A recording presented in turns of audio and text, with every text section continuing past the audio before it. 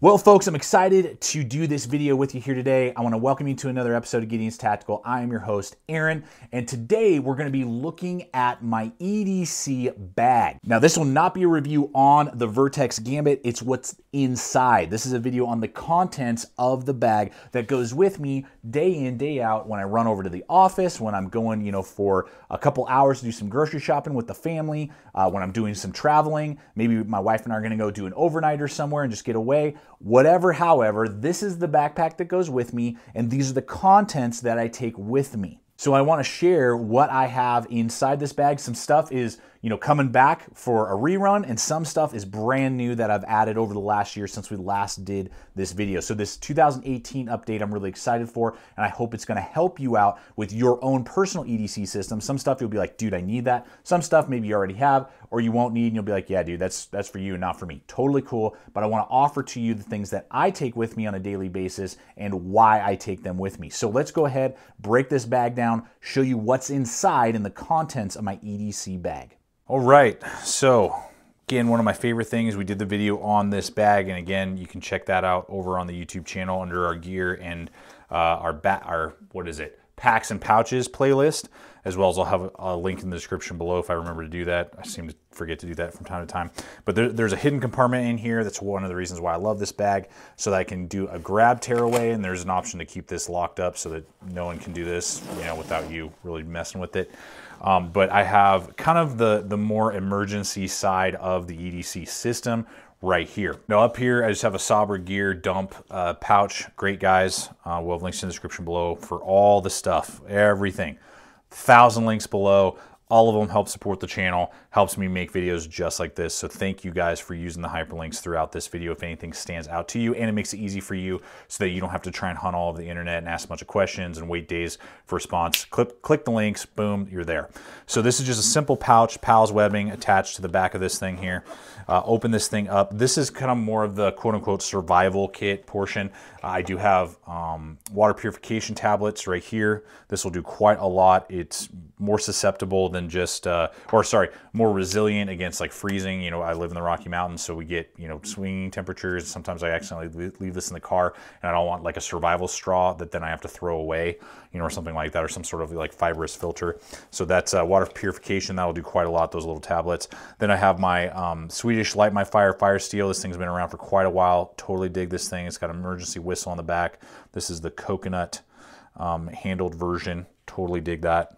Then I have trioxane, big giant pouch of trioxane here. This is military grade.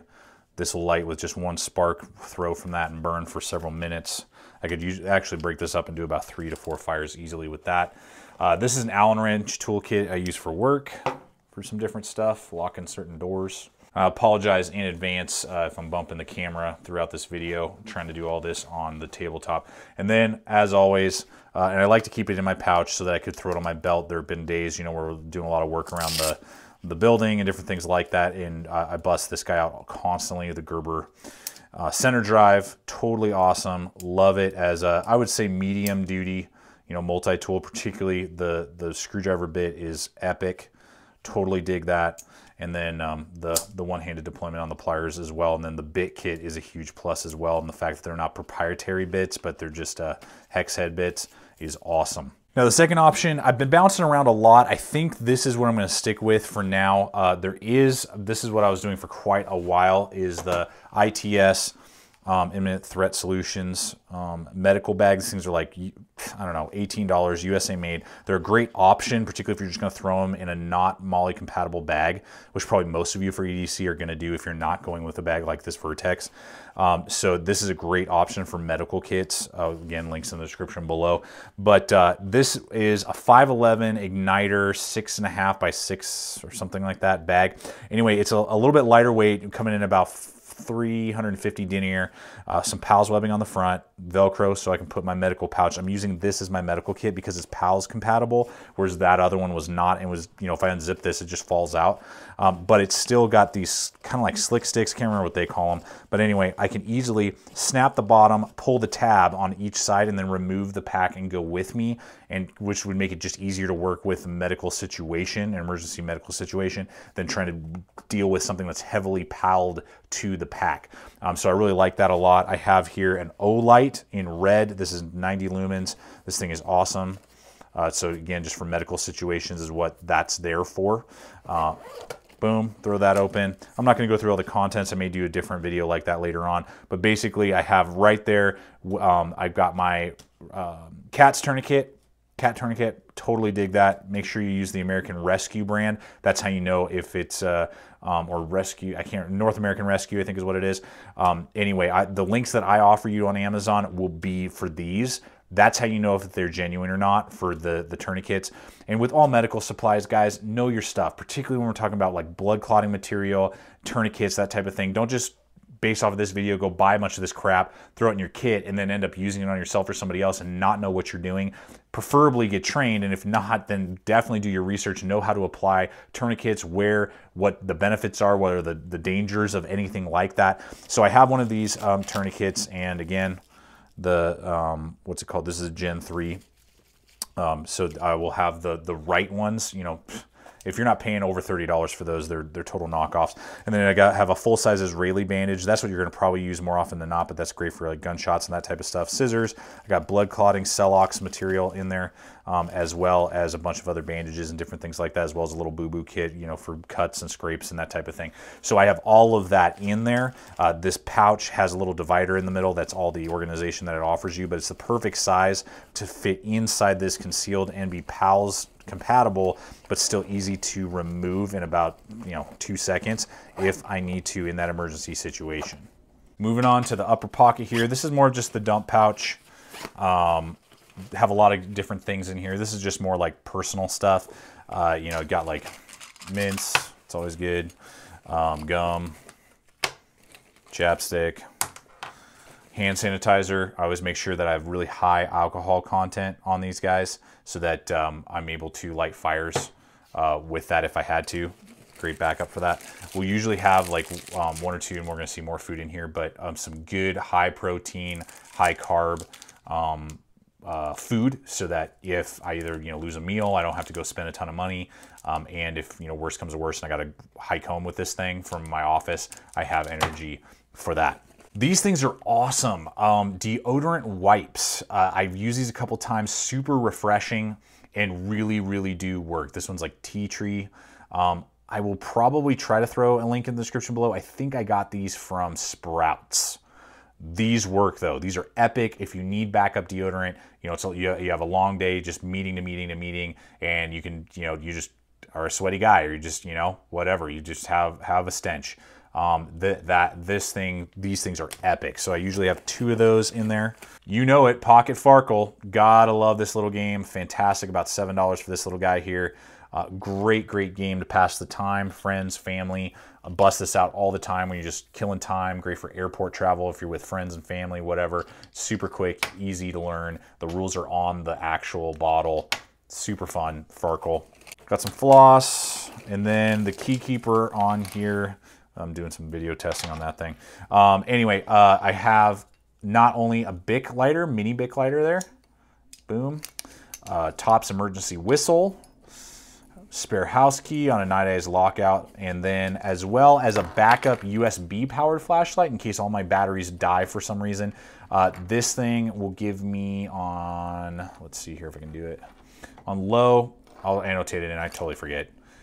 This will run for a while, and then it does have a high beam as well, and then micro USB rechargeable, so I could charge it off of my battery pack as well. All right, let's look at the wings here. Now on one side of the nylon water bottle pouch, I have a life-saving sunglass safety glass item here. This is from Hazard 4. This is a hard, you know, case here. You cannot, I mean, you got to like stomp on this thing to injure the glasses inside. PALS webbing compatible, nice clip as well. So lots of different mounting options. You know, it's not just like a hard case you just throw in a bag. And then a nice zipper in there fleece lined, will fit any size of glasses that I've yet to come across. These are body glove. You guys sometimes ask me. I picked this up for like, I don't know, $7 at Ross. And that's usually where I get my sunglasses and my aviators are from Ross, just whatever they got on hand, usually body glove if I can. But anyway, $18. This thing is awesome. Been using it for years in different areas, and it will ride there. Sometimes I have it in here, just depending on the organization that I'm doing. But it's a great way to keep your glasses secure. Then right underneath that on this wing is more of my organization side, because I don't have as big a water bottle. We talked about that again in the video, how a water bottle in these side pouches kind of limits the amount of stuff you can put in here. So this guy's a little bit slimmer, so I can get more stuff on this side. So I have an organizational wing in here that I have JBL, again, just Ross, but these things were like, I don't know, $50 earbuds that I got for like $10 there. Then I got, you know, my wall plug. I think this is, yeah, 140 gig thumb drive. It's always important to have. Olight, totally love this freaking headlamp, like $15 to $18. 2 AAA powered batteries. I have spare AAA powered batteries in here as well, and runs for quite a while, and I have several of them. Very, very reliable and very inexpensive, lightweight, and it's important to have hands-free illumination, I believe, in your EDC system and in your EDC bag that goes with you most places, just because if you're doing, you know, construction work, if you're having to work on your vehicle, broken down somewhere, hiking, trekking, whatever, you may need both your hands, so this is a great option. Then underneath that, I've got my charging cables. Now this is normally the one that I will take with me. This is an Anchor. I can't remember the model number. This is 10,400, and that's the milliamps that this is going to take. I love Anchor battery packs. I probably have 15 of them around the house, all different sizes. This one I take because I can get about 6 charges on my iPhone 6 out of this, and I can get 1 full charge on my iPad Air or Air 2. I can't remember which one I have, but anyway, so it will fully charge that once as well. This thing is awesome, about $30 if I remember.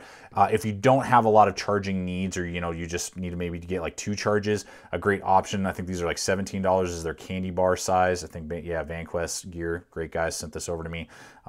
This particular one. This one is 6,700 milliamps. So this one I think will do my iPhone 2 times, and it'll give about half a charge to my iPad. This thing is a little bit cheaper, about a little bit over half the price, and is a little bit more compact depending on the size of your EDC system. So this is another backup option, but Anchor is my go-to for battery packs.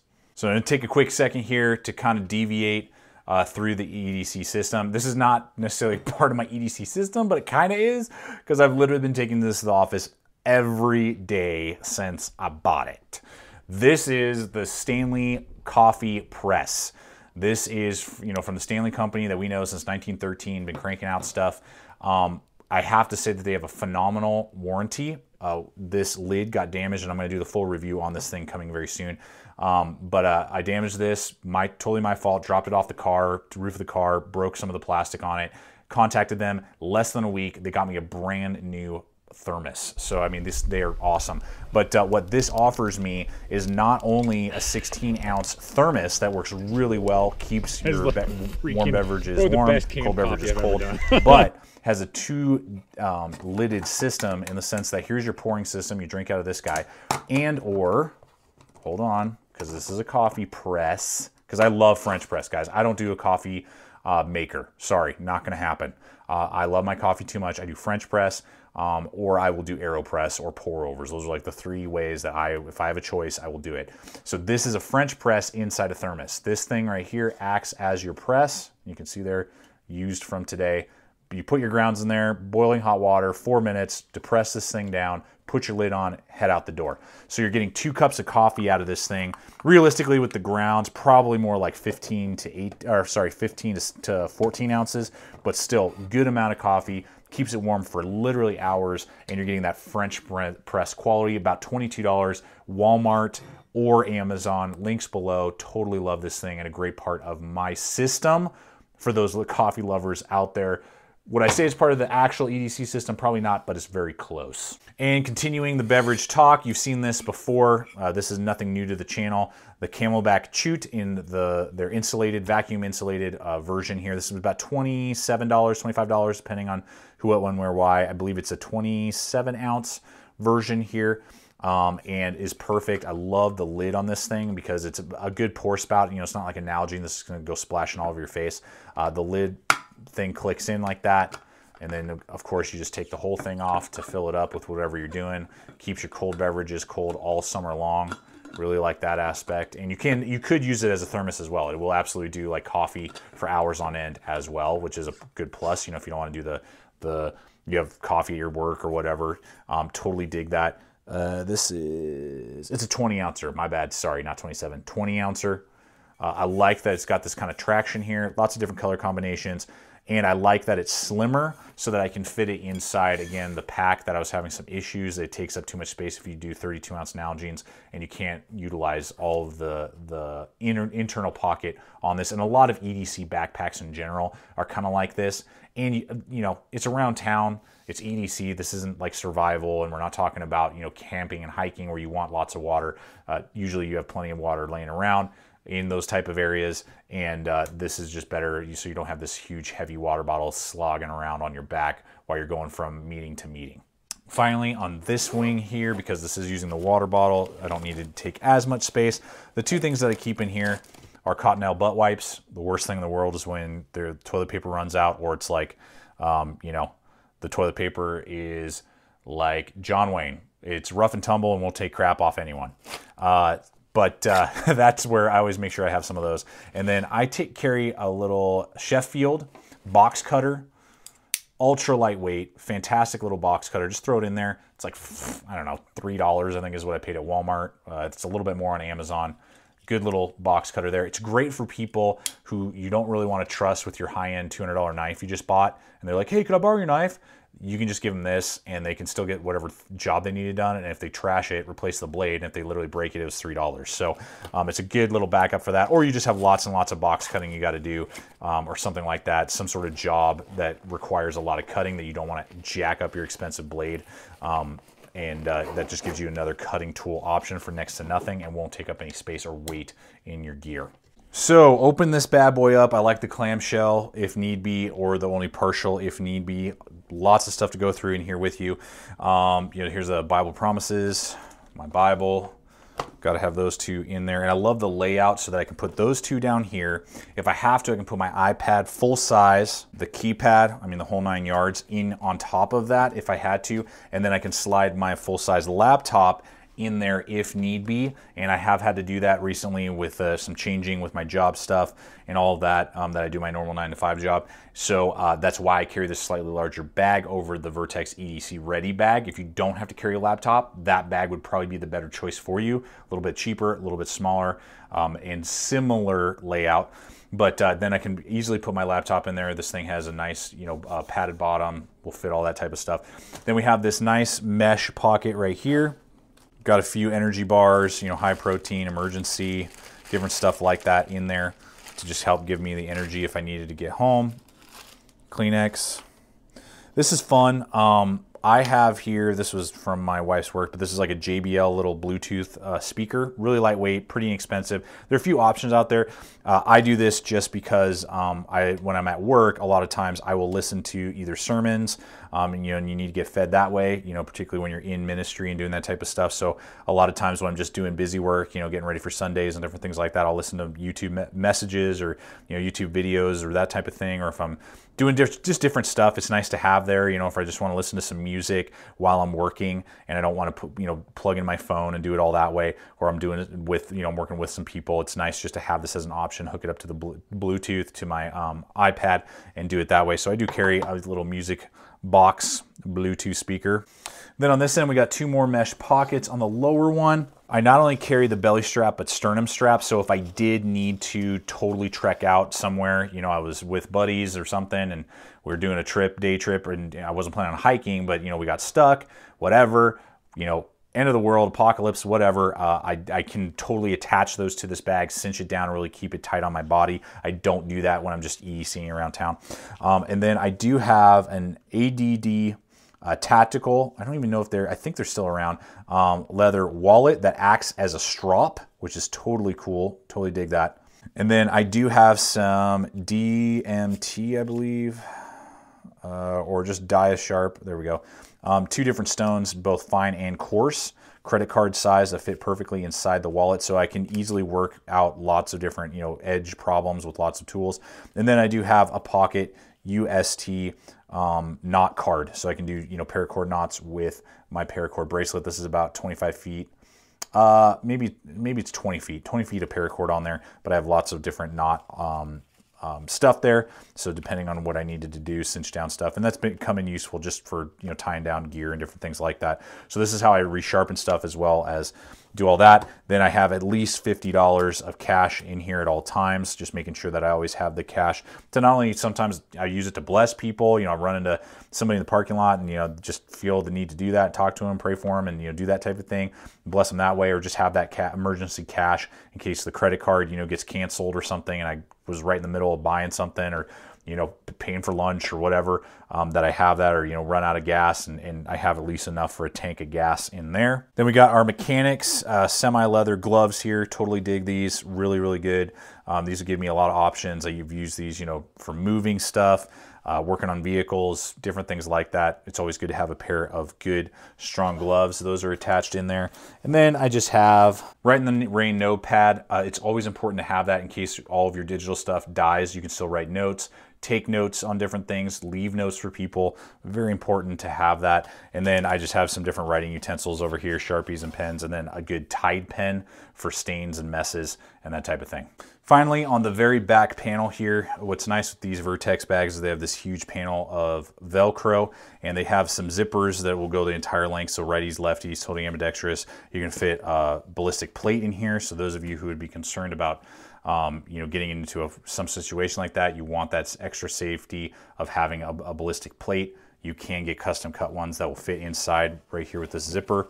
And so what I do here, now I do not carry my pistol in here unless of some very strange, odd reason. I always carry it on body. That's just the way I roll. It is much, in my mind, more secure. You know where it is. I don't like carrying it in my backpack. The only reason that I have the holster here is just in case, let's say I'm riding with my buddy for the day. I have to, I had a package with me. I need to drop it off at the post office or something.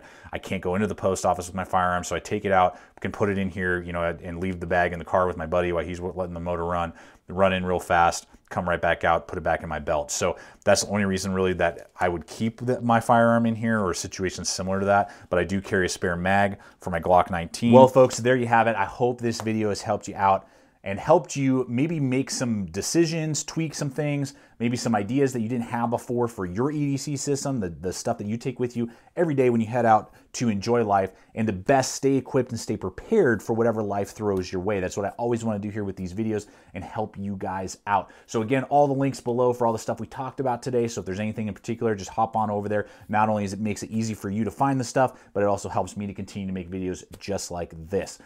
And if you're not a regular subscriber here at Gideon's Tactical, I'd invite you to become part of the GT family. We're throwing up videos every single week, giving you guys content, reviews, topics, ideas, so that you guys can better enjoy your life and have that safety and security of knowing that you're prepared, and giving you guys good data points when you are throwing down your hard-earned money on whatever piece of gear or idea that you may be pursuing. So I want to thank you guys, you regular subscribers. You are awesome. And if you're joining us, I encourage you to make Gideon's Tactical part of your regular YouTube experience. Check us out on all the relevant social media as well. We're throwing up content on there as well, on Instagram, Twitter, Facebook, lots of other social media platforms as well. So links are in the description below as well for all those. And finally, folks, always remember, stay equipped, stay prepared, and we'll see you out there.